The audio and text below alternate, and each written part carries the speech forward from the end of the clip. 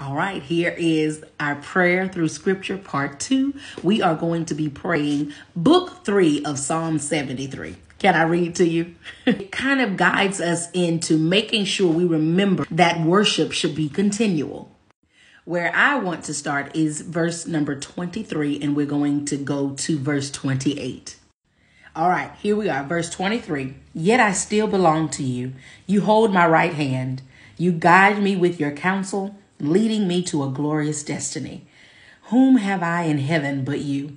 I desire you more than anything on earth. My health may fail, my spirit may grow weak, but God remains the strength of my heart. He is mine forever.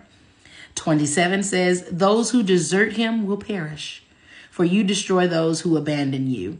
And the final verse, 28, but as for me, how good is it to be near God? I have made the sovereign Lord my shelter, and I will tell everyone about the wonderful things you do. That right there can be your prayer. Psalm 73, starting at the 23rd verse, going to the 28th verse. Have a God day.